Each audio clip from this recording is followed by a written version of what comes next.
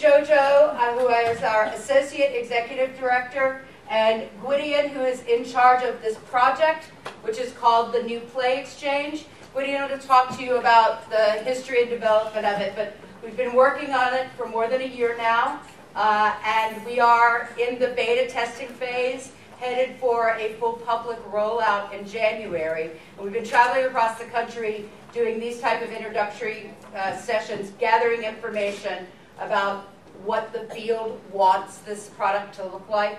And we're very excited. You guys are one of the first groups to get to see it when you're all mixed together. We've been doing sessions specifically for playwrights and sessions specifically for readers, which we'll explain in a minute. We're actually leaving tomorrow. Tomorrow we won't be with you for the rest of the weekend because we are headed for the Literary Managers and Dramaturgs Association meeting in Boston, where tomorrow afternoon we'll be presenting it to the LMDA members. So, yay, congratulations. Glad you're here. Glad you're going to get to share this with us.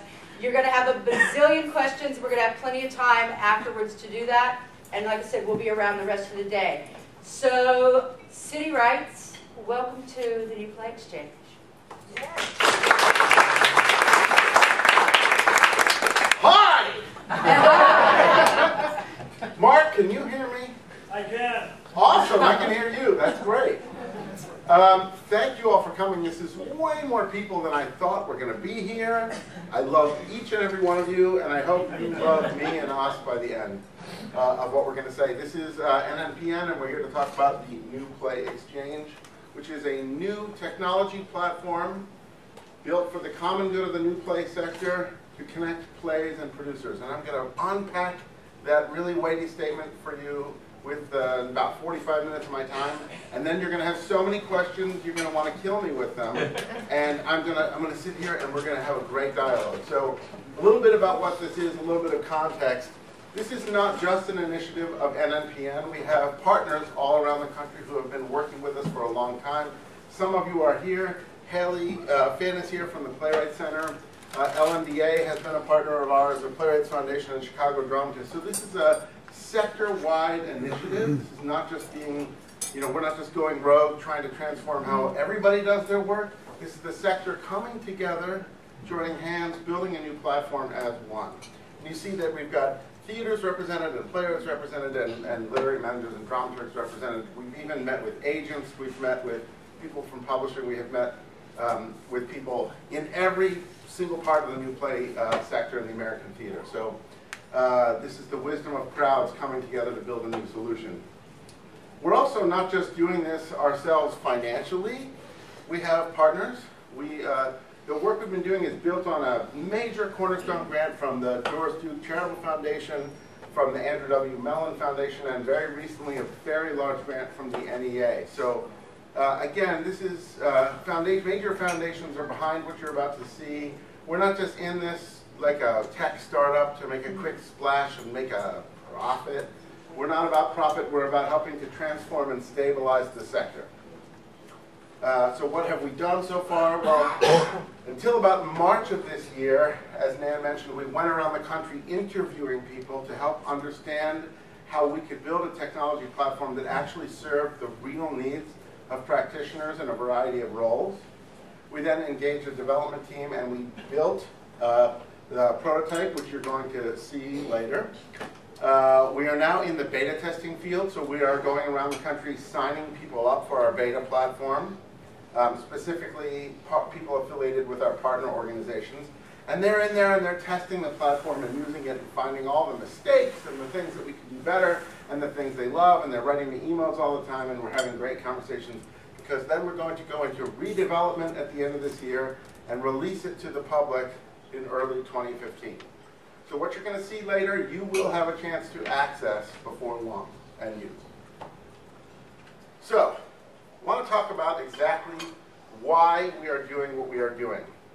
The context for how things are working now in the American theater. There are about 15,000 playwrights in the Americas. Done a lot of research on that number. It's an approximation. And they're producing, on average, one new play a year. that they consider finished or ready to go. At the same time, there are about 1,500 world premieres every year. Not great math, right? And we have technology that we are currently using to filter 1,500 plays out of this pile into those slots. That technology is the submission process. Don't you love it? No, you don't love it? No, I don't love it either. Nobody loves it. What are you going to do? It's horribly broken, right? But it's what we've got. It is the technology we've got. And we have patched it. We have used all kinds of software patches to fix the bugs and glitches that we all experience, the giant stacks of scripts and the overwhelming amount of work we have to consider. And for playwrights, the places we have to send and keep track of all the work. We've got agents trying to act as a filter. We've got people who need to have the right credentials from the right graduate programs. We've got submission windows, which we open for a short amount of time. We've got contests to pit plays against one another. We've got fees for things. We've done everything we can to try and make this process work. And it's dying. We're at the point now where many theaters have just shut down. They've admitted that it's an illusion, that it isn't working. And actually, bully for them, right? They've said this software isn't serving us anymore. This technology isn't serving us anymore. Now, obviously, we'd like to open more slots and change the math equation, but until we can actually do that, what we have done with NNPN and our partners is offer a replacement for that entire technology. Instead of the submission process, we are building the new play exchange. I'm going to talk to you about what that is from 3 different perspectives. First, from the perspective of a playwright. So a playwright has, say, at any one time, 4 plays that she or he is putting out in the world in various states of completeness. Actively, thinking and working about it. And a playwright is surrounded by a universe of theaters in the country, right? Thousands of them. Only that playwright's knowledge of those theaters is really incomplete. There are theaters you don't know about, theaters you misunderstand, you don't know their mission, they're out there, but you're unaware of them. And so you send play A there, and play B there, and play C there, and play D there, and you're just blah, blah, blah, and you've got a spreadsheet. How many playwrights here have a spreadsheet somewhere in their computer where they're tracking all their submissions, or a Gmail folder, or some kind of, or a piece of paper, or slips of paper, or nothing? And you're like, whoa, you get a rejection, like you don't remember sending it out. Whoa. Or you get an acceptance, which is great. You're like, where did this come from? Right? It happens all the time. It's chaos, and you can't keep up with it. And it's the work becomes about email management instead of about actually building relationships with other artists. So what happens worse is you might have a play, and there might be a theater that's exactly right for it, but you don't know them. They're out there looking for the kind of work you have. And there's a theater you send a bunch of your work to, and you get pro forma rejection letters that tell you, keep sending us your work. And so you do, but they don't really like your work. And there's a theater that you really want to work for that's just gone out of business, and you have no idea because you're looking at the Dramatis source book or some other outdated information source for knowledge about where to send your play. So this is the world we're living in. This is what the technology of the submission process is doing for us. In the new play exchange, we are getting rid of submissions. Submission doesn't exist anymore as a paradigm, and instead of submission, we have sharing. When a playwright finishes a play, she or he will share it with the new play exchange. Put it one place where it can be found.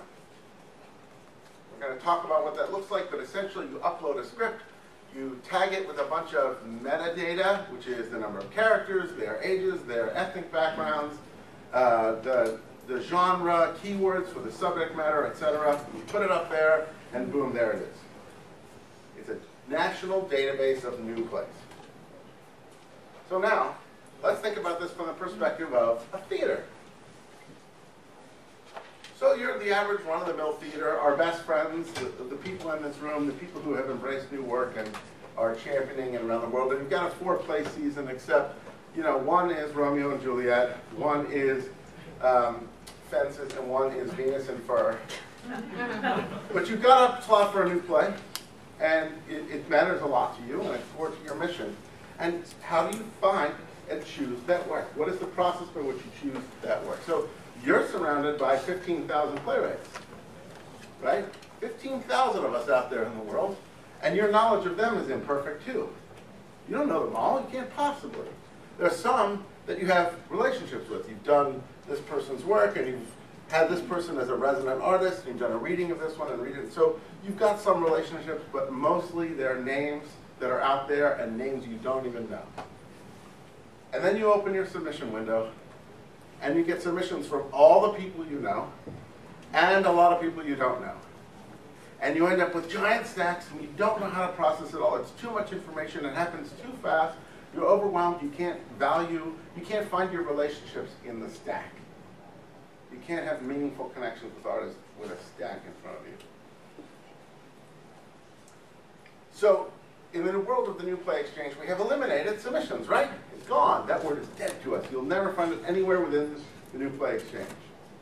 Instead of accepting submissions, we have a place you can go to discover work. The New Play Exchange is a sharing and discovery engine for the New Play sector of the American theater. It's a place that you, if you're a theater with that slot open, can go, set your criteria, do a robust search, and find the work you're looking for. Let's talk about this from the third and final perspective, that of the reader, which is a term we're using to cover a multitude of people with a multitude of labels in the American theater, people whose job it is as literary managers or as dramaturgs or as directors or in whatever capacity to read scripts, think about them for the American theater. We're going to talk to LMDA tomorrow, I get on the plane. These people stand between playwrights on one side and a theater on the other side. Except it's actually a little more like this, right? And it's actually a little more like this, or in fact like that. So they've got a day job, and they've got a passion theater that they run on the side, and then they're actually reading scripts for a national contest. And then while they're reading scripts, they know other theaters, and they know, boy, this would be right for so-and-so, and this would be right for so-and-so. Their job is actually twofold. The first thing that a person in this capacity does is endorse the plays they read, by which I mean they say, this is good. This piece of work is good. It's promising, it's beautiful, it's on its way to being transformative, it's a work of high quality on its own terms. And the second half of what they do, which is where it gets tricky, is matchmaking. It's not only good, it's good for you. And what we have heard from these people as we have gone around the country is there's a lot more of the former than there is of the latter. There are more scripts that they love than that they can produce or that they can then share with a specific person to produce. So we have given them tools in the New Play Exchange to do both of those things, and we're going to talk about what they are. So what do they do with all that energy? What they do is they write recommendations. So right now what happens is they have this knowledge that they're slowly accreting as people who evaluate plays, and they will occasionally get an email. I'm desperate for a play about climate change by a woman with less than 5 characters. Do you know anything? And they're like, and they don't, sometimes they do, sometimes they don't. They send out emails to their network of friends. Everyone does this. And it's really hard to find. So in the New Play Exchange, they will be able to, when they find work that they care about, find work that they value, write a recommendation of it. Now, what is a recommendation? In the New Play Exchange, it's text. It's not a thumbs up. It's not 3 stars out of 5. It is actual written text. I'll show you some later. It is, this play is manifestly important because of blah, blah, blah. It really needs to be seen by a wider audience. It's not damned with faint praise kind of praise. It's not, this play will be great when the second act is fixed. It's not, of all the crappy work I've seen by this playwright, this is the least crappy. It's unabashed praise. So it's positive, it's text, and it's also both signed and public. When you are in the New Play Exchange, you will see who wrote it, and anyone will be able to see what you wrote. So there's no hiding. This is just praise for people whose work you value. So what then happens if you're a theater and you're using the New Play Exchange to find work? Again, you're surrounded by this. Right now, this bizarre universe of playwrights and you don't know anything about them and your knowledge is imperfect. Well, when you've got plays in a database and they're all tagged with metadata, this one is this length, it's by an author from this state, of this gender, it's about this subject, it's in this genre, etc., they're ordered. And you can slice and dice them any way you like. So a theater goes into the system and immediately finds out exactly the plays that are suitable for what they're looking for. My budget can only handle 8 actors, so I've eliminated all the plays with 9 or more actors. I really want to build up my, presence with this kind of audience, and I'm really interested in this subject matter, etc. So it's all slice and dice. And then, because these recommendations are in the system, you can find the ones that are endorsed. Not only by the literary manager who works for your particular theater and the people you've got in your email network, but by intelligent professionals all around the country. Suddenly you have the wisdom of crowds from the smartest people who think about theater in the United States. This is a radically different experience for a theater looking to fill a slot than ever before. And instead of just opening up and say, all right, send me your work, America, and then you get 300, 900, 1,000 plays that you have to sort through, there's no opening up. I'm going to go hunt, and I'm going to decide what I'm looking for and be surprised by things I didn't know about that people that I value have recommended. I'm going to find things I'm looking for that I didn't know existed in ways that were never before possible. In addition to recommendations, we've given people who read plays another tool that's also the first time they'll ever have this before, and that's the ability to write private notes about the plays that they are thinking about and keep those notes. So if we can think again about what this experience is like for the reader of plays, person reads a play for that theater, writes a note about it, and it gets stored in some database that that theater keeps. Some awful database that they hate, that they paid a lot of money to build and to maintain. Or maybe it's a spreadsheet like us playwrights have. It's a small theater, that's all they've got. And then the reader is writing notes for another theater, changes jobs maybe, and now that first theater has access to the note that was written, but the reader doesn't.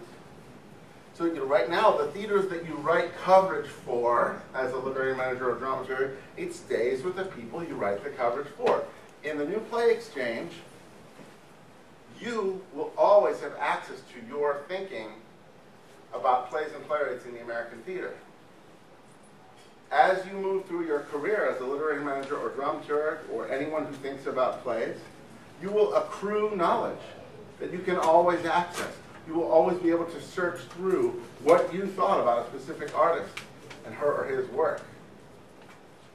This is, again, a track record. You've only had that up here before, or if you stay at one theater working for 20 years, you always have access to their database. Now you're a free agent and you have a permanent record that you always have access to. So we've gotten all these features and functions built into the new play exchange, and then we added another layer that we're calling the social layer. Not social like Twitter, not social like Facebook, but social like this. If you are a theater or a reader of plays, and you have favorite playwrights whose work you want to stay abreast about, you can watch them in the new play exchange. So that the next time Steve Yaki adds a play to the new play exchange, I get a bing in my profile alerting me that he's added a new script. So I can know immediately when there's new Steve Yaki work and read it and be aware of what he's doing and developing in his career. There's no waiting and hunting and being passive, waiting to be passively told the work is there. I can decide that's a playwright whose art I value. It's a playwright whose relationship matters to me. Likewise, if you are a theater or a person who evaluates plays, you can also watch people who are reading plays. So I may not have Liz Engelman on my staff of my theater, but she's a genius, right? And I want to know what Liz is thinking about the new plays she's encountering in her daily work in the theater. So I watch her, and every time she writes a new recommendation, I'm made aware. There's a bing in my profile that says, hey, take a look. Liz said this about Steve's play. So I am benefiting in an ongoing way, staying abreast of the work and maintaining the relationship with the artists I care about, and leveraging the thinking of people beyond my immediate circle. And as I move through the system and encounter plays and encounter other people's thinking about plays, I find other people who think in interesting ways to me about plays. I can watch them and slowly grow my network of people who are supporting my mission of my theater without actually knowing that that's what they're doing, right? They're working on my behalf passively just by expressing their love for plays that they find when they're doing their day job. So that's the new play exchange. What this amounts to for playwrights, at the end of the day, is it's a platform on which you can share your work instead of submit your work on your own terms. So right now you've got one theater who wants this kind of query packet, and one theater who wants a submission, but only on Wednesdays, and only before 5 p.m., and you have to carry it there by dog sled, and you've got one place that wants a 10-page sample, and one place that's 11-page sample, and none of your name doesn't need to be on any page except page 3. Right? This crazy thing. Now, you put your materials on the new play exchange. You are responsible for being savvy about how you talk about your play, about how you write a synopsis, about what kind of samples you put up there. Whether you put up the full script or not is up to you. Whether you write a savvy description, whether you use the right keywords, how you talk about your work, and that's it. Your job is to make your plays discoverable, and that's exactly what you do when you add it to the new play exchange. Your work becomes discoverable in a way that it isn't right now, because where are your plays right now? They're on your hard drive. No one who works at the theater is searching on your hard drive for plays. But if you put all your work in this one shared place, and there's one place for them to go, and instead of emailing their 5 friends who email 2 other friends on their behalf, they can go to one place and find work. And if your work is there, and you've tagged it right, it'll be found. It still has to be good, but it can be found in a way that, yeah, that's a catch. It's got to be good. So what is the new play exchange for theaters? Well, it's a smarter way than ever to discover new work. You know, right now, the way you have to discover new work, asking our friends, flying to conferences, seeing shows in other cities, networking, and the submission process. All of that is inefficient, right? No one is happy about the 1,500 plays that make it to that other side. No one is happy about the process of getting them there. We're going to try and do better. The other thing is, new play exchanges for theaters, it's a cloud-based, so that someone else maintains the database for you,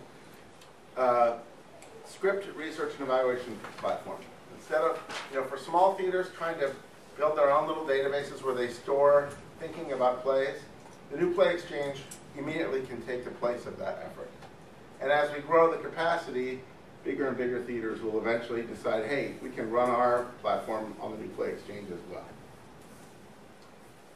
And then for readers, it's an easy way to finally support the plays they're most passionate about that they can't do. 2 sentences. You write 2 positive sentences about a play. And then when someone else looking for a play like that finds it, ooh, there's some nice words about that play. I want to read it. It's also a permanent archive of their relationship between plays and playwrights. The archive isn't just here anymore. Gee, I remember I did a reading with that guy. What was that play like again? I don't remember. It's a permanent digital archive of their thinking that they can access forever. What is it for everyone? I said this at the beginning, and now I'm going to repack it up for you. It's a platform for connecting plays and producers built for the common good of the new play sector. We didn't build this for playwrights. We didn't build this for theaters. We didn't build this for dramaturgs or literary managers. We built this for all of us. Right? That's why we're going around to places like this, to talk about it to all of us and answer every question that is probably now simmering in your brain and you're dying to ask. Because we want to make sure, because we're not perfect, not far from it. We're doing the best we can with the knowledge we've acquired from people around the country, but we get smarter every time we do one of these presentations. We get tough questions. So I want your tough questions when the time comes.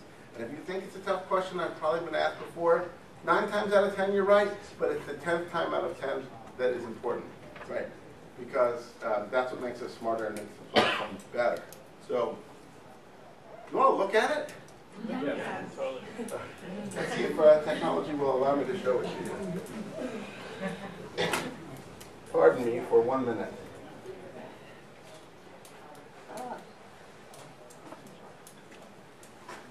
You do have a browser on here somewhere, right? Look down again. Where? On the bottom. In the tray. Bottom icons. One over there. No. And then it reboots and then. Here There we you go. go. Internet Explorer, Firefox. Are we already on the network? Did you make that happen?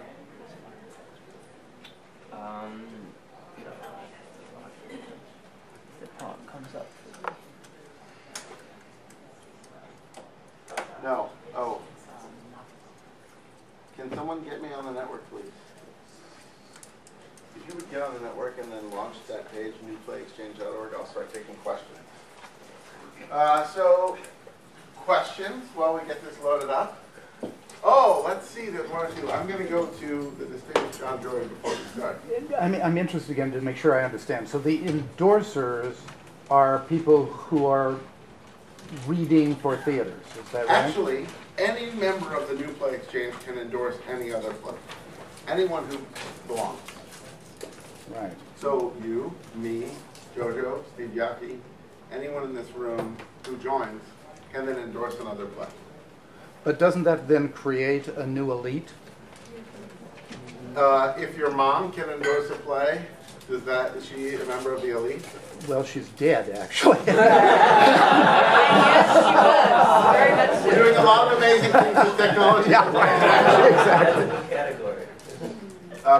Well, that's all I'm asking is, do you see any problem in... No, this is a super democratic platform. It is meant so that anyone can join, not in the American theater, anyone who wants to join can join. I see. So we have actually made a basic membership that's free that allows you to go on, look up a play by the play title or by the playwright's name, and if you care to read it, and if you care to write a recommendation of it.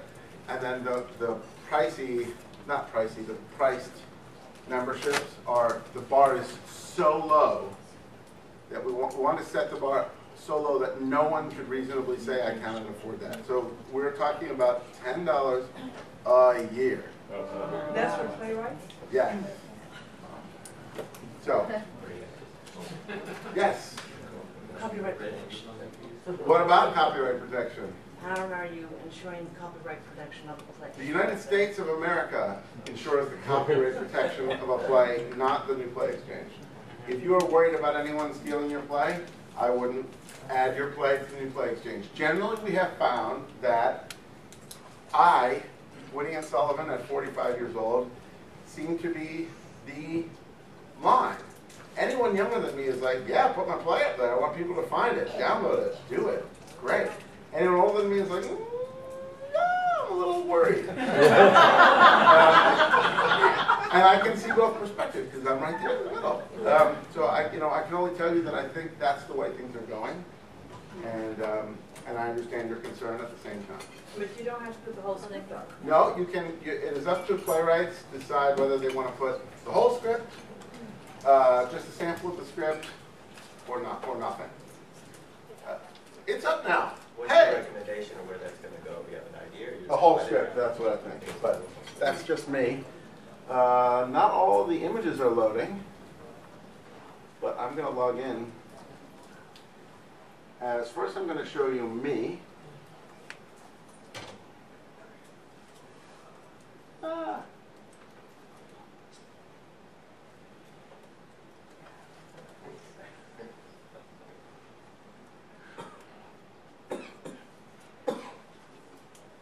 And for those of you on HowlRound TV, I hope this is like scintillating.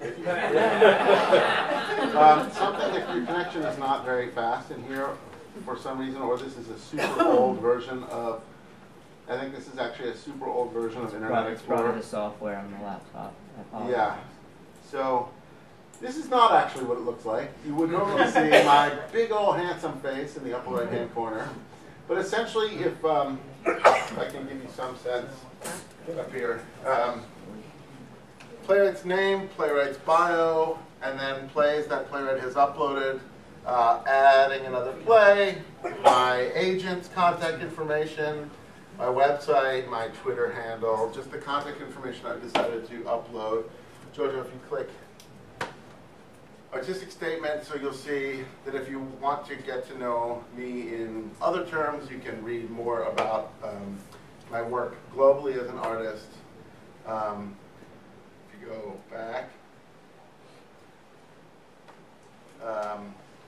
and just pick any one of the plays and click, actually pick one that has a recommendation on it.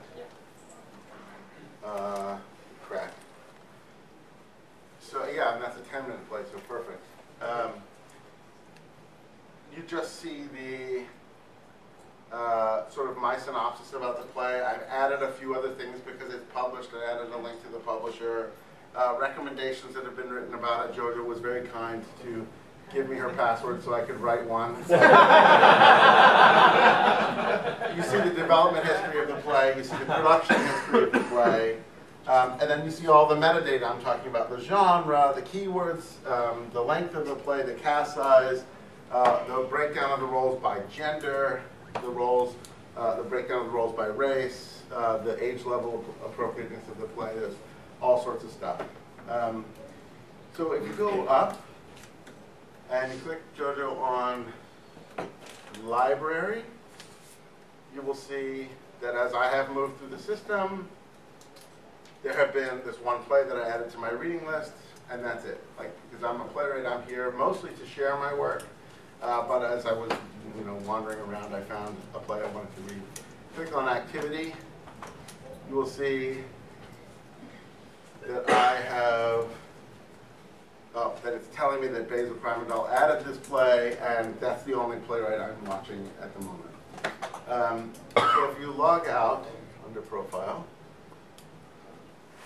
and log in, please, as yourself.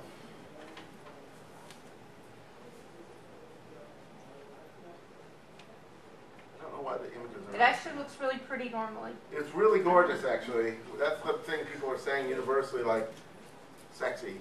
Maybe on Fox. Firefox, yeah, maybe.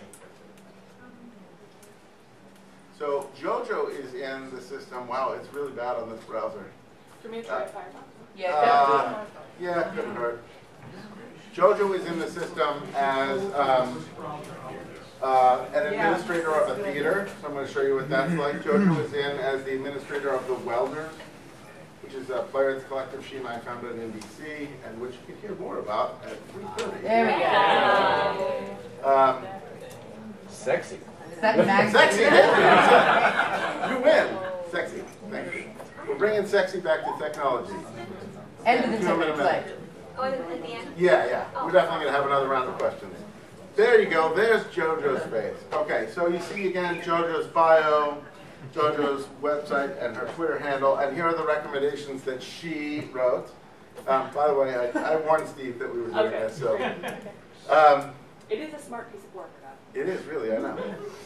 So you see all the recommendations she's wrote. Now, I did a bunch more stuff for her. So if you click under profile, actually see that she's also the administrator of the Welders. You can see that she administers the theater profile within the system. And again, all I put in there was a bio and the sort of general nuts and bolts about the theater. Click on library. You will see that in her library, because she has the reader powers, she has plays that she has set aside to read. And then if you click on private notes, she has written 2 private notes about 2 plays that she's read. And obviously this gets a lot more robust the more work that you do. Click on activity.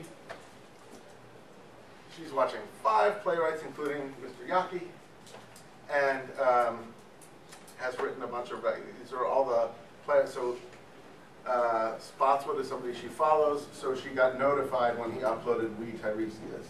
Again, when he uploaded Sisters of Ellery Hollow and this play, etc.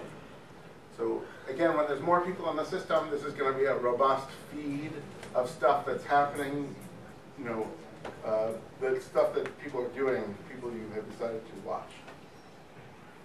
So go to the search.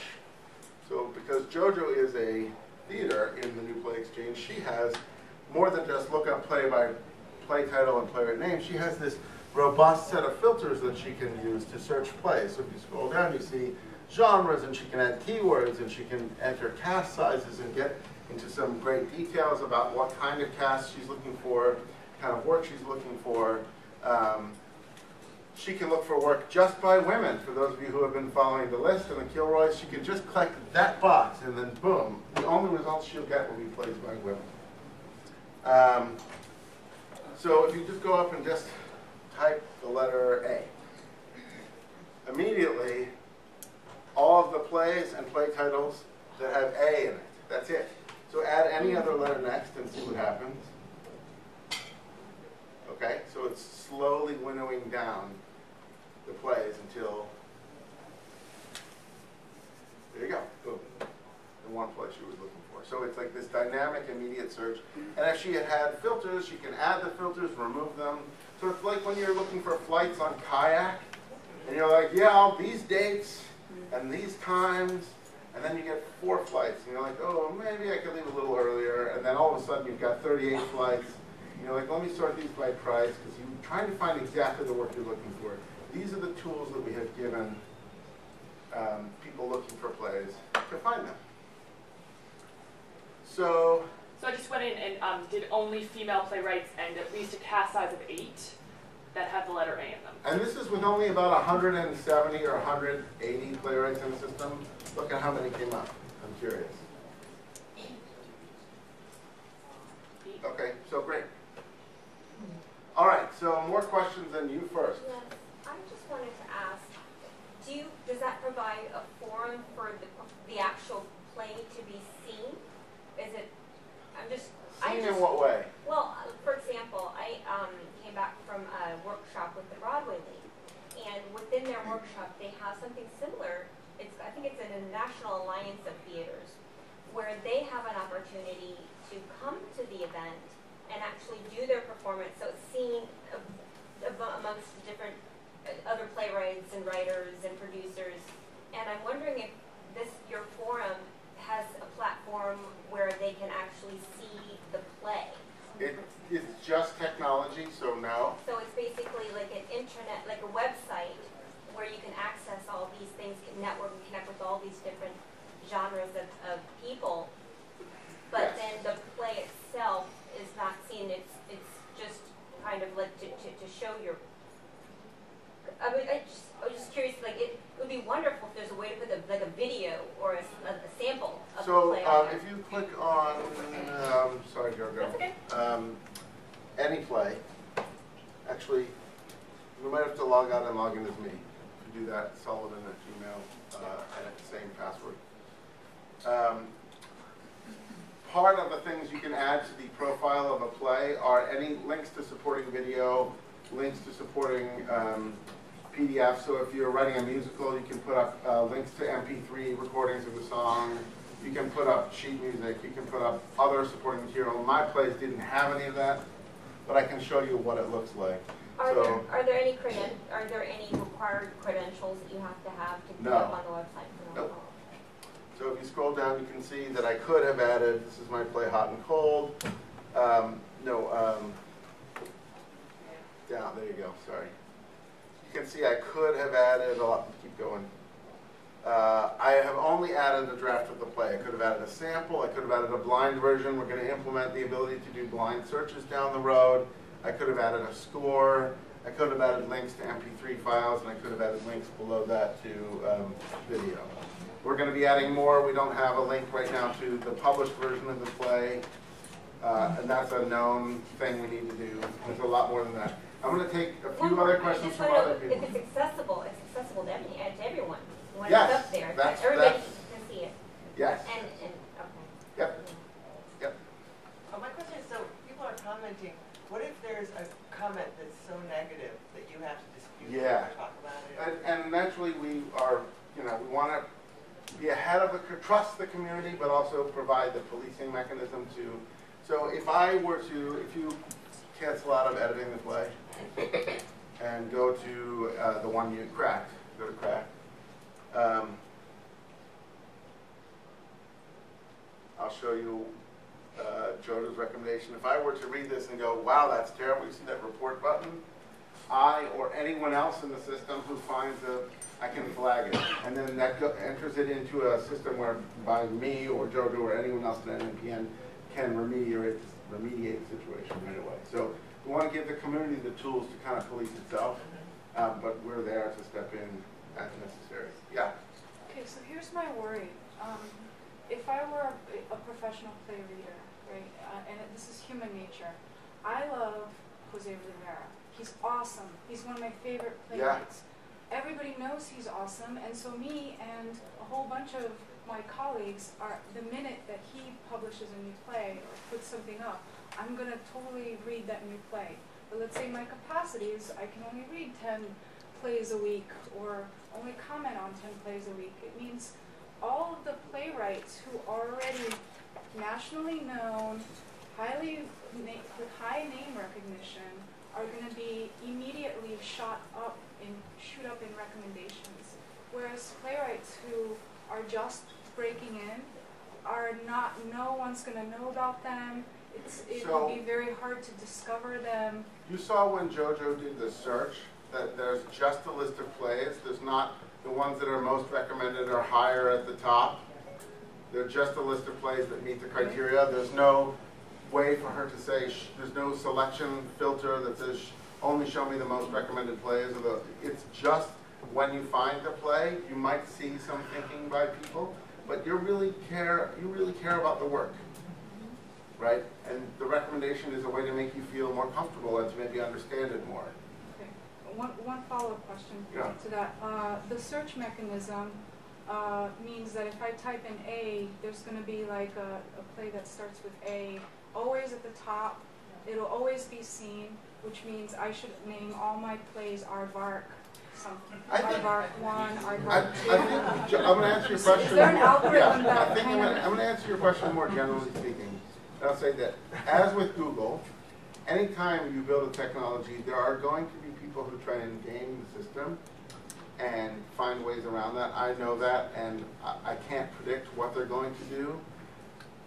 Pay 10 friends to join and write recommendations of plays. I don't know what it is. I know that we're going to pay attention. I know that we're going to watch what happens. I know that we're going to do what we can to address and fix those things. I also think another one that people ask about a lot is, well, what if I go in and add 100 keywords to my play so that I always come up in keyword searches? I think what happened to a play like that is that when someone finds it and sees the 100 keywords, they're going to say, this person does not know their play very well. And I don't want to work with a person who can't be an interlocutor for their own work. So again, I don't have a specific answer to what you're saying, but I can tell you that I am here to pay attention to those problems and fix them when they arise. I can't foresee them in the future. I'm going to go to the way back because I have ignored them. You on the right, yes. I just wanted to understand a little bit more about the social media aspect of it. So, correct me if I'm wrong, you can actually have, like in Facebook, your own sort of network, so people that you follow, right? Yes, but Facebook is a two-way relationship. This is one way. So if I follow them, they don't know I'm following them? Right. Okay, but then you said that there was some sort of alert. So I only get alerted by them when they upload something. I'm not alert, right? If you watch me when I add a play, you get an alert that I added a play. And then what if you're a playwright that I follow and you recommend or you write? You will get a notification that I wrote a recommendation. Okay, so that's really cool. So if you're friends with Jose Rivera, he wouldn't necessarily know that she's their friend, right? Right. Exactly. Because what would be so cool is if he did, because then he can read her play and then recommend it. Yeah, I mean, I think, here's the thing in general with the tool, we built less stuff into it than we might have wanted to, on the thinking that we should do a small number of stuff and get it right, and figure out where we didn't get it right and then get it right, rather than try and build all these complicated interactions and then do it all wrong, right? So we're just going to do little successes and grow from there. It reminds me a little bit of the same, it's not as intricate, but like LinkedIn, where you can recommend people and then you kind of see the LinkedIn recommendations algorithm is really, really complex. Yeah. And yeah. You with the black, yes. Yeah, that's how they find us or our plays. Yeah. But how do we find the theaters? You don't, because your job is not to find them and submit your work to them anymore. Your job is to put it in one place, right here on the New Play Exchange. Then they find your work. So we are taking the standard paradigm where we're trying to find them and give them our work. Can I give you my work? Can I give you my work? Can I give you my work? We're not doing that anymore. We're saying, here's my work. Come get it. So if there's a call for scripts or a contest or something, that wouldn't be there. That's not here. Now I will say, having said that, we are working on what we're calling an opportunities module. So you guys should all hear this. Again, right now, when someone wants to run a contest, they open the gate and say, we'll take any piece of work that meets these criteria from July 1st to July 31st. And what happens is they'll say, we want only plays by authors in Kentucky. And then, come on, some of you will say, I used to live in Kentucky. Or, plays about Kentucky. I was eating Kentucky Fried Chicken when I wrote it. And so we overwhelm them with plays that really do not actually meet their criteria. And then they have 900 plays to read instead of 100. I'm exaggerating. From our point of view, how do you find all the places and how do you find all the opportunities to apply to? There's the official Playwrights of Facebook, which announces its list of opportunities. There's the amazing Playwright Center, which has like the leading, if you ask me, the best database of opportunities in the country, the most curated and carefully constructed database of opportunities. And so you can stay abreast of all of these sources, right? But it's still hard to know if you found all of the ones for which you're right. So in the module that we are building, theater will be able to log into the New Play Exchange and create an opportunity and say, this opportunity is only for Kentucky playwrights. And then, the magic of the New Play Exchange will only notify Kentucky playwrights of the opportunity. But every Kentucky playwright will know that the opportunity exists. So all people who are appropriate for the opportunity, who because the theater set them using the criteria that we have in the system, the theater will say these are the things that must be met. So then any playwright who has a play that meets all those criteria will get a bing on the activity feed saying your play, Cracked, is eligible for this opportunity. Then you can click through and see the opportunity, and if you decide that it's something you want to pursue, and maybe it isn't, you can pursue it. But it is not a submission mechanism at all. Right? We're trying to eliminate the noise for both playwrights and the people who post opportunities. Right now, people who submit to opportunities, and I do not submit to more than 8 a year, submit to 100 to win 3. And I always say to the people, wouldn't you rather submit to 9 to get those 3 and not waste your time? The 9 that you're really right for and still get the same amount? And to the people who are submitting opportunities, they boast about, we got 1,200 scripts this year. That means their opportunity is desirable, right? But they also had to read 1,185 scripts to get the 15 that they wanted. And at least 300 of those are just totally not right. Now, we're not going to do anything about quality, right? But we're going to eliminate the ones that don't really meet the criteria and reduce the noise. So I have seen your hand several times, and then I already got you, so then I'll go to you. Can you talk a little bit about what the next step is? So a theater encounters Cracked, or a reader encounters Cracked. Well, let's say a theater encounters Cracked, and they like it. And so they downloaded it, they read it. Well, so I have my agent's contact info on my profile, and they can go to her. Actually, Cracked is published, so they can click on the link, or they can copy and paste the link into their browser and go buy a copy, or go to my publisher. If I don't have either of those things, they can use my contact information to reach out to me and negotiate with me directly. That's what Thank you. Okay. One quick question. I'm assuming this is going to be available like on iPad. It's not going to be like an issue with Adobe or anything like that, right? No, it's cross-platform. Great. Okay. Mobile-friendly. So now, this is a question. It's actually a twofold. As a playwright, will I have ability to read other people's work? Yes. Okay, great. Now, this is maybe a suggestion for future. Yeah. Let's say right now, as a reader, you as a reader like so-and-so's work and so-and-so forth, and you have recommendations, right? So does Jojo. So now Tom Smith comes on as a reader, and he tends to agree with certain plays. So in other words, kind of like you guys have the same taste. Would it be possible in the future to have kind of like Pandora-like recommendations? So yeah, so that's actually on our radar screen. Okay. That down the road we will be able to say, like when you're reading Cracked right now, it doesn't say other plays by Gwydion Sullivan in the right column, or it doesn't say other plays in this genre in the right column. So there's that discovery that a great radio station does for you. A great radio station doesn't play the songs that you already know, or only those. It plays some of those and some that are like that, and some that, and you get guided into new experience. It's discovery, that sort of spontaneous, that's, what's the word I'm looking for? Synchronicity, like, ooh, I stumbled onto this. The other thing we want to do eventually down the road on the home page of the New Play Exchange is 10 new sci-fi plays that have been uploaded, or 10 new horror plays that have been uploaded, or 10 new recommendations, or one random play, or all kinds of things to sort of stimulate all of us to think outside of our known networks to find people we just don't know. I saw you first. I don't know if this has already been answered, but because earlier somebody had asked a question about putting up only a piece of their work, not the ones there. So then would I be writing a recommendation based on that piece, or would I have access to the whole play?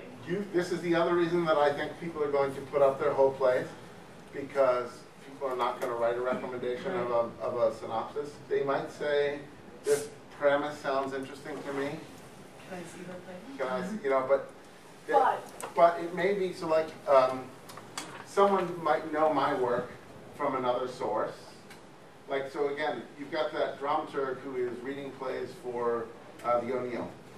And they're like, wow, these are great. And as soon as the O'Neill picks its finalists, I'm going to go in and pick the 5 that I really loved that didn't make it and write recommendations for them. Now, those playwrights may not have uploaded the script, but the person has read it another way.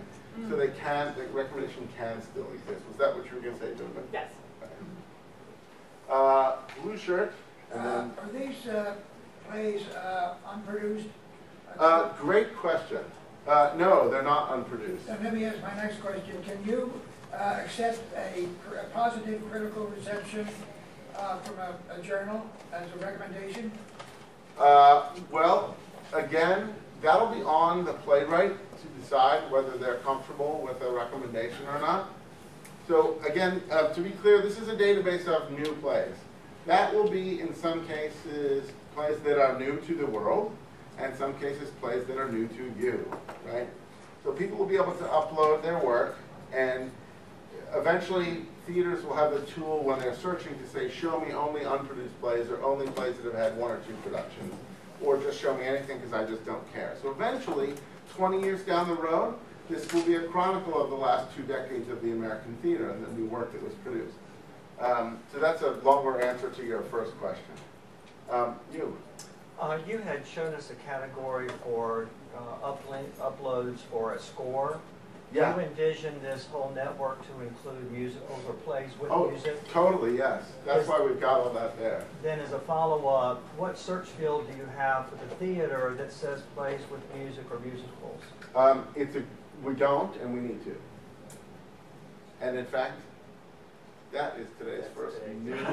Thank you.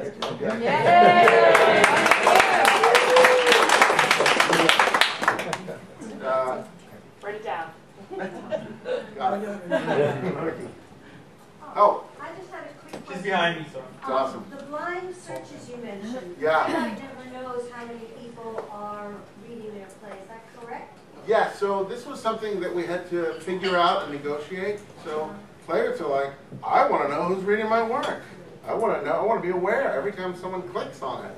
And dramaturgs are like, If you tell them I'm reading your work, I'm not reading their work. Then they're going to pester me for what I thought about their work. It's Right? no longer a time saver. And do the dramaturgs, the theaters, the agents, what do they have to pay a fee? Let to me have finish. access to Let this me theater? finish answering the question you just asked. I got more to say, and then you can ask that follow-up. Yeah. So we are going to be given playwrights, and we haven't done this yet, data about the broad interest in their work. So you will be able to log on and say, 15 people have added crack to their reading list, 15 people have downloaded it, 78 people have viewed this page, the profile page. So you will have some assessment of the level of interest in your work, but it's specific information that you won't have. So I'm sorry, what was your next The follow-up? second question was, all those people who are reading anonymously, Yeah. the agents, the theaters, Yeah. the literary managers, do they have a fee? How does that work Yes. in terms of the system economically? So it's a great question. I'm going to answer it with a question for the audience. So I've already revealed that the price that we are, so let's be clear about some context. We are a nonprofit organization. We're not getting rich off of anybody. Because nobody in this room has any money. Keep it, right? Our job is to serve the American theater. And actually, I don't consider it my job to build the software I want. I consider it my job to build the software that we want. And I and NNPN and our partners are the locus of that energy. But it's you all who are going to support it. And so we wanted to give away for the people who are going to use the tool to support it in an ongoing way beyond the work beyond the resources we get from the foundations who have supported us to date. So the price is really a way to contribute to the ongoing evolution and development of the platform, to have me there to answer your tech questions, to have someone there when someone flags a recommendation as inappropriate, to have us be able to build all these other features that I'm talking about, to be able to pay a firm, a development firm to do that. So I've already revealed that we are leaning toward, and none of this is final because it's all free right now if you have the codes that we're giving out to our partners. But we're leaning toward $10 a year for playwrights. $10 a year. Think about that. 2 lattes. $10 a year. 1 pack of cigarettes if you're still a smoker, and please quit. Please quit and buy a 1-year membership. 1 day of smoking.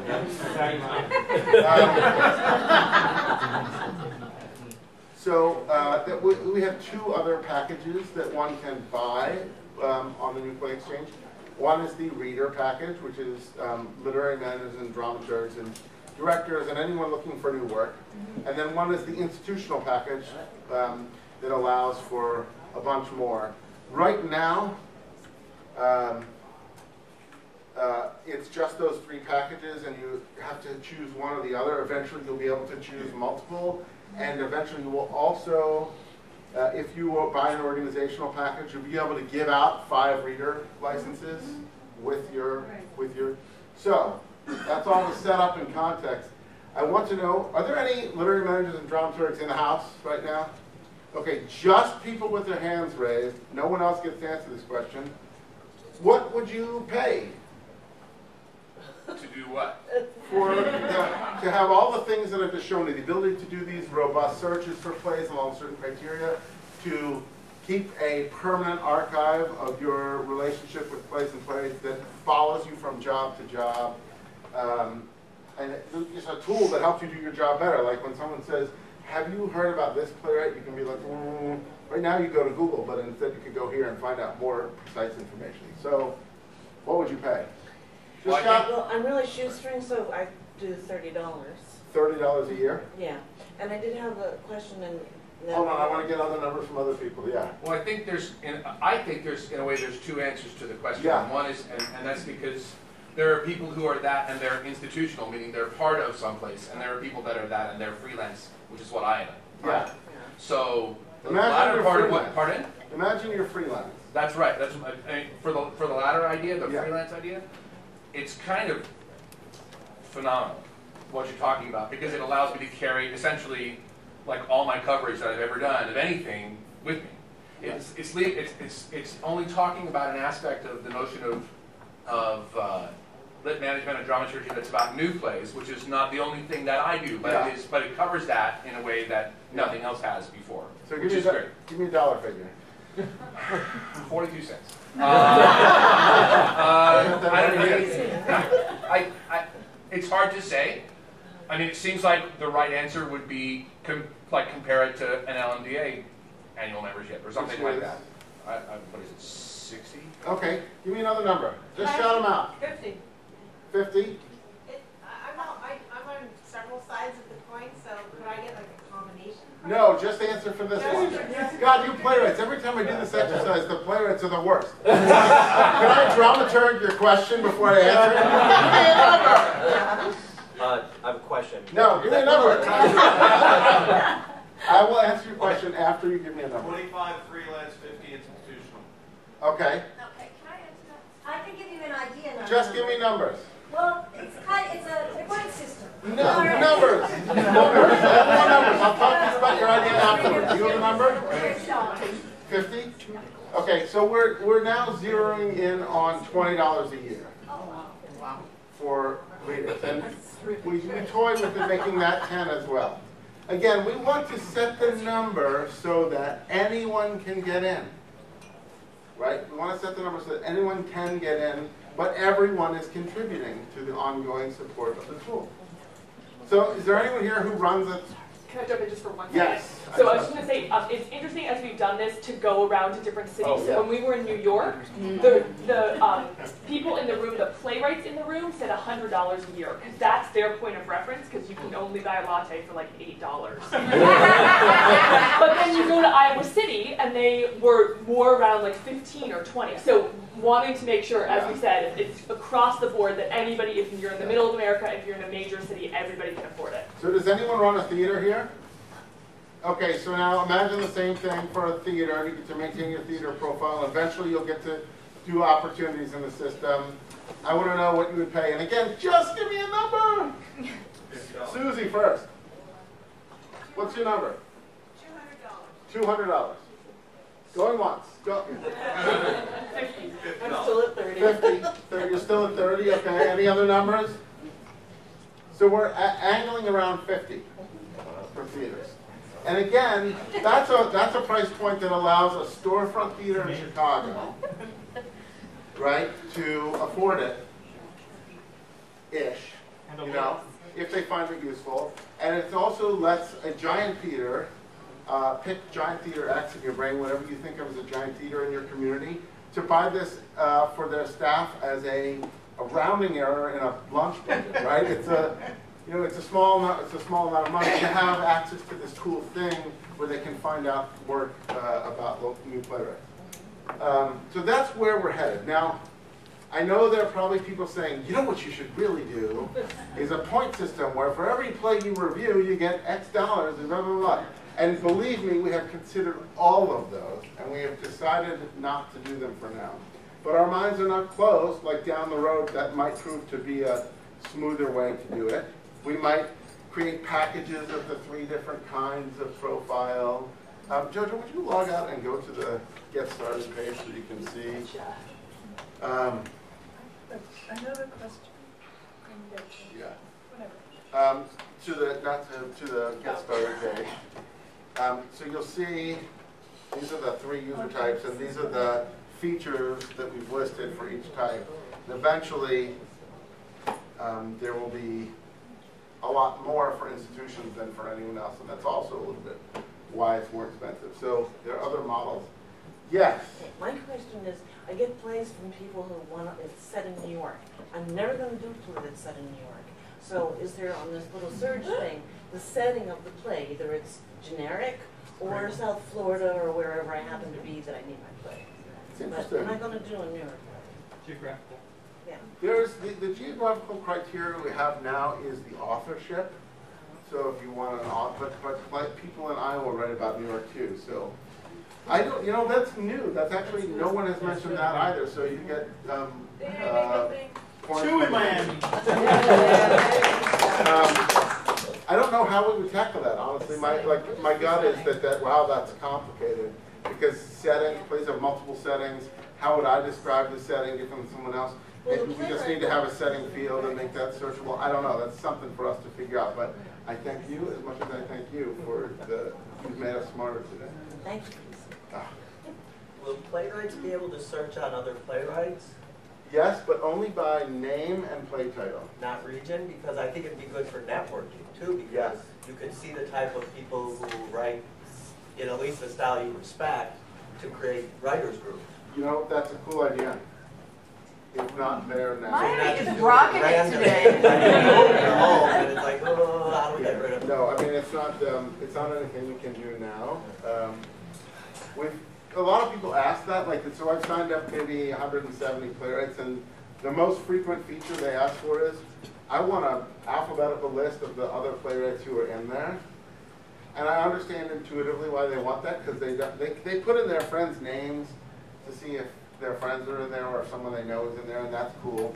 And I understand why they don't want to feel alone, and they want, at the same time, this isn't intended to be a network built for the common good of the American theater to connect playwrights and playwrights. It's to connect playwrights and producers, and so that we're trying to foster that connection. That's where our main efforts are. So maybe down the road. Let's see. I want to call on someone I haven't called on, Jojo. So I think this is sort of related to price, because I think that, in any kind of matchmaking service, which is kind of what this is, the more matches you actually create, the more value it is to the people who are in the system. So I'm wondering what kind of interest you've had from literary managers and artistic directors about how much they'll actually use this, so we can determine, is it really going to create a match for us? So this is really the classic question. It's my favorite question. I love this question. I've mostly, as Jojo said, or Nan said, we've mostly spoken to people who are all of one user type in the room together, all playwrights, all literary managers, all etc. And they always say some version of, I know why I would use this, and we all know why we would use this, but why would this other group use this, right? I'm not sure. Playwrights say, oh, I see the benefit of this for playwrights, but why theaters? And theaters say, I can see why I would use this for my theater, but why are playwrights going to put their work there? Everyone has doubt about the other group. So all I can say is, trust us. So all the groups, and they all won. However, I do think that as we build our capacity to talk about the tool, and again, we're in beta. There's about 180 users total in the tool right now. As we start to make love connections, which takes a while, like from finding a script to opening night takes a long while, right? So maybe 2 years before we have a lot of success stories to share, but when we have them, we're going to use them to talk to people about why it matters and why it works. There'll be no eHarmony commercials, I promise you. Yes. You talked about notifying playwrights of specific opportunities. In order to do that, when you have something that's only for female playwrights or African American playwrights or Asian, are you going to be asking those demographic factors from the playwrights? Yes, we are asking them, but all questions like that are optional to answer, fully in compliance with, best practices, I think, about how people want to or not choose to identify themselves. We've also been super diligent in stretching out of our white male privilege blinders to make sure that we're looking at every perspective we can and asking people to make us smarter about things, to make sure we're being as inclusive as possible, which is really important to us. Really, really important to us. Yes? This woman down earlier asked about universities, and I'm listening to all this going, I've been teaching a conservatory acting and directing for the last 7 years. I generally spend about $200 just buying new plays every year, just because I'm interested and I want to know what's out there and I want my students to have new work as opposed to I'm thinking that this is perfect for people who are teaching in university to have this access, because I can sit at my computer and go, oh, I've got 14 women in my graduating class and I've got no play for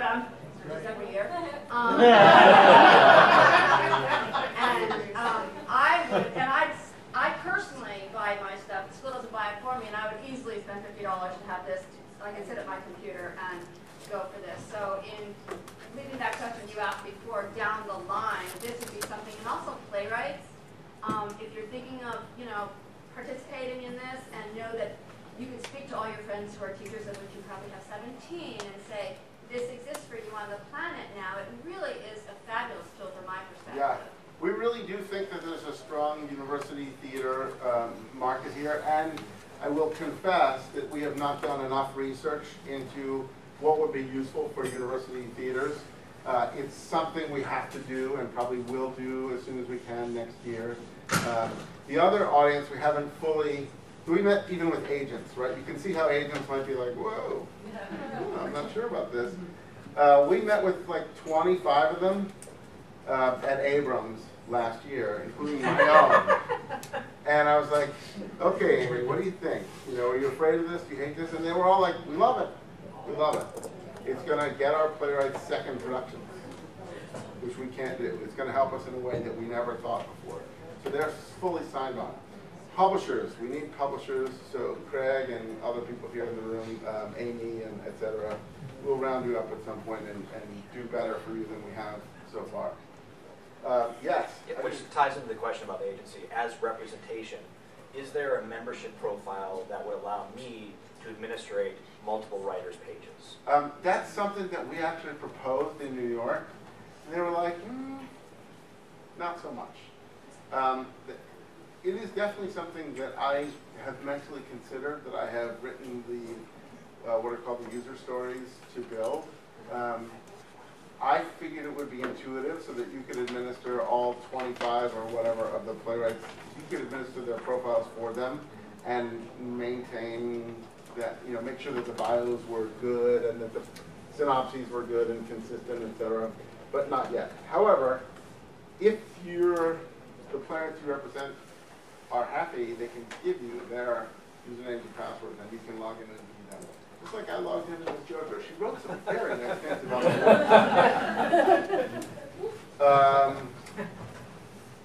yes. If the plays can be downloaded and read, how do you get your licensing fees? For production, if someone wants to produce your work, they have to negotiate with you and produce it. And that's part of the user agreement. When you sign on, when you join, you play exchanges a user agreement that says, you know, what you can and cannot do with the material, and everybody that comes into the exchange will have to sign that. Yeah. Is this going to be open worldwide or just on the United States side? Worldwide. The A in literary managers and dramaturgs in the Americas is world. So where that's North America, including Canada and South America. What about across the pond? Sure. I mean, really, the only thing, we've actually built the tool so that down the road we'll be able to translate it so that it could have a Spanish language version, a Mandarin language version. Like technically the foundation of the code is such that it could be polylingual. At the moment it's just in English. So the limit of using it will be the ability to understand English, to know which buttons to click. But it is, we were determined to not shortchange the future of the tool and make it English specific, and it's definitely international already. I mean, it's on the internet, so anyone can get to it whose country doesn't block their access to the internet. Red shirt back there. Nan just mentioned a bit about the user agreement. I'm kind of interested to hear about that because I'm sure it'll cover some things like, you know, what you said, you know, what you do with this material. That I would assume would include prospective producers as well. Like if you agree that you're not going to just read this and then not tell the writer. It doesn't actually include much about that. Okay. Please read the terms and conditions, and I'm actually very dead serious about them. Please read them if you are willing to wait through the legalese, because it took me I have hours I will not get back. But I worked super hard because I care about intellectual property.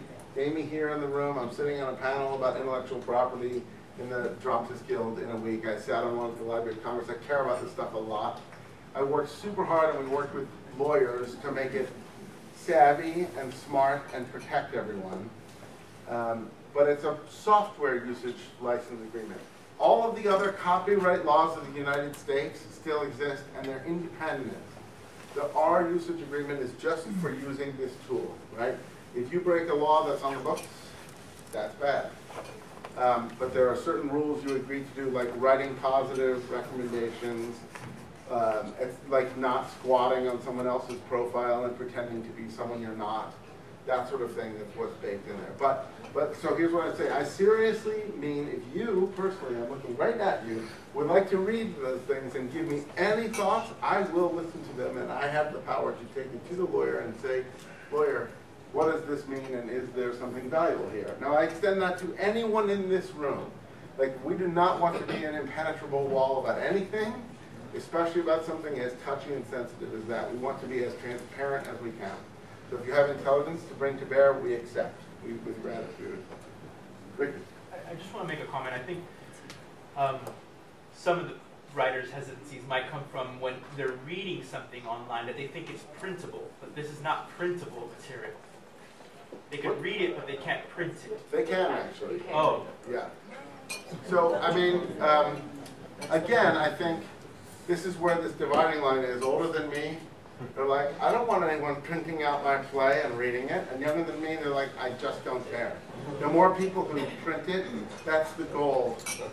The more people who print and read it, that's what I want. Because someone will then find it and produce it. So we've made it so that people can do what they want. And by people, you mean playwrights? Yes, so playwrights can do what they want.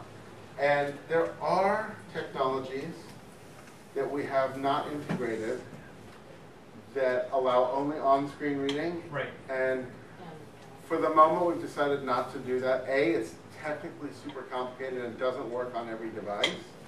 I think when it goes, I'm just thinking about her question, going globally. I can't track what's going to be done in Poland. Right. So it's, as a writer, I get a little trepidatious when it comes to that. So again, and yeah. I totally understand. Sure. And there are young people who are like, they're doing my book in Poland. Awesome. They don't have any money there. Send me the copy of the poster. That's fine. So it's like we wanted to. Sure. Yeah. And then, I mean, so then you can also write draft. You can emblazon draft as a watermark. There are PDFs that actually disintegrate an hour or two after a certain date that they've been down. There are different technologies that are out there. If these are downloadable, what about these play publishing companies? How's that So, going to for impact instance, my everybody? publisher said, please do not put the play up there to be downloaded, so I didn't. I put the synopsis and a 10-page sample and a link to where they can buy the play from my publisher. Yeah. Right. And that's fine. If it's already published. If it's already published. You should ask for a TED grant. A TED grant? Yeah, TED grants. Technology, entertainment. Why no TED? I've given 2 TED Talks. Oh, okay. But do they do grants? For big ideas, I go with TED Wish grant. And Jojo, write that down. Did you have a question, John? No. Yes, you've had your hand up for a while, yeah. Yeah, are these And then you, downloads, with your glasses. are the downloads traceable? Is first question. And the second, No. And the second question is there any way to monitor the quality of the work submitted? Because if this is open to all without a fee. There's no way to monitor quality because I can't possibly do that. It is open to all, but not without a fee. I'm not actually sure I understand the other half of your question. If someone wants to download, let's say in Japan, Yeah. would they come up as like a little thing to us saying, the happy Japanese company in Tokyo just downloaded your play? Or no? No, because you never know who downloads your play. It's anonymous.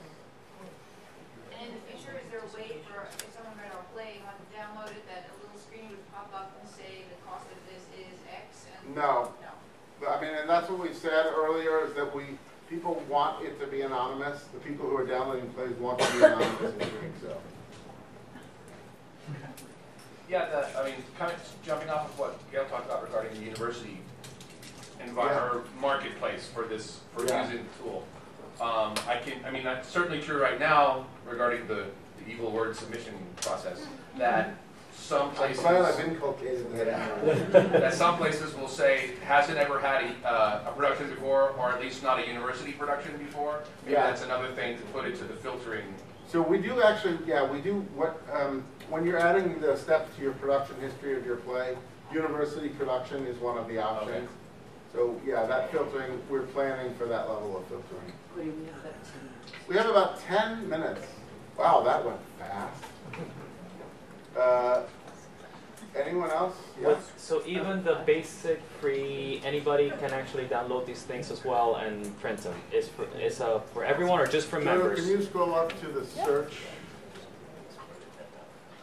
And search for me. Search for Butcher.